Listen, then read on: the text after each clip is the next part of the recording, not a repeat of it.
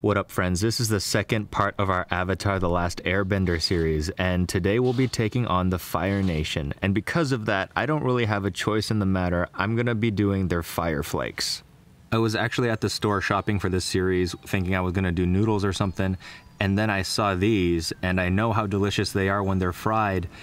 And these ones happen to be bright red with little shrimps in them. And I was like, okay, well, these would make the perfect fire flakes, so I guess I'm gonna do fire flakes. If you've ever made prawn crisps, it's the exact same thing, they just happen to be in larger discs. And to make them my fire flakes, all you need to do is make a spicy seasoning salt. The spices that I used was Szechuan peppercorn, coriander, cumin, and Szechuan chili flakes. You can also use Korean chili flakes if you don't have the Chinese kind. What you need to do is you need to grind the Szechuan peppercorn, coriander, and cumin together, and then separately toast the chili flakes first. And once the chili flakes start to release their aroma, add in your ground up spices and toast those all in together. Once it starts to get really fragrant and smoke a little, remove from the heat and set it aside. Let those spices cool for a hot minute before blending them in a spice grinder or a coffee grinder. You have to let them cool because otherwise if you grind them when they're still warm, they will clump up.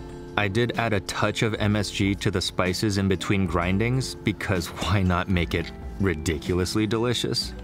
And then after that, add in your salt, stir it up, and that's your seasoning salt.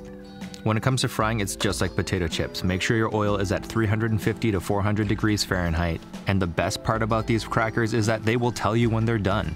They'll puff up to many times their size, their color will lighten a bit, and you'll know the parts that are still not finished cooking yet because you can clearly see which colors are more deep and which colors have lightened up and have puffed up. In these next two parts, the video isn't sped up at all. You can see it puffing up in the wok as I'm getting my tongs. It doesn't take that long at all. And then in a bit, I'm gonna zoom in so you can see in real time how long it takes and what it looks like.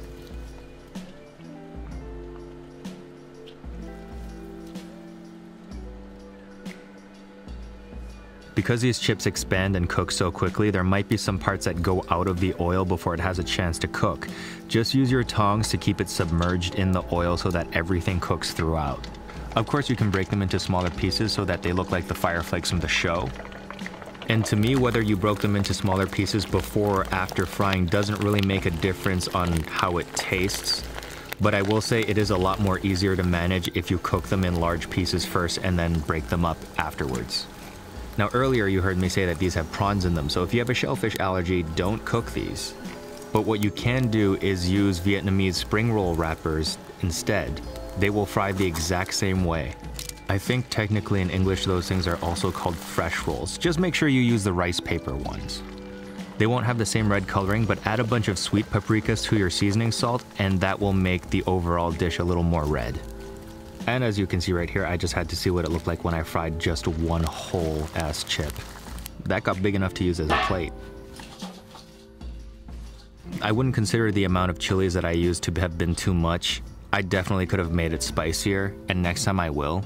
But this was me making it for the first time, so we're all learning here. I'd say if you had older children, this would still be within their tolerance level. And if they're not allergic to shellfish, but they don't like fish yet, this would be a great way to introduce that flavor to them. If you told them that these were the fire flakes from Avatar, even if the flavors weren't to their liking like regular potato chips were, they would still eat this. Because it can be so fun. These chips could totally introduce spiciness and fishy flavors to them in a way that they will enjoy. What, do you want more fire flakes? Is that what you want?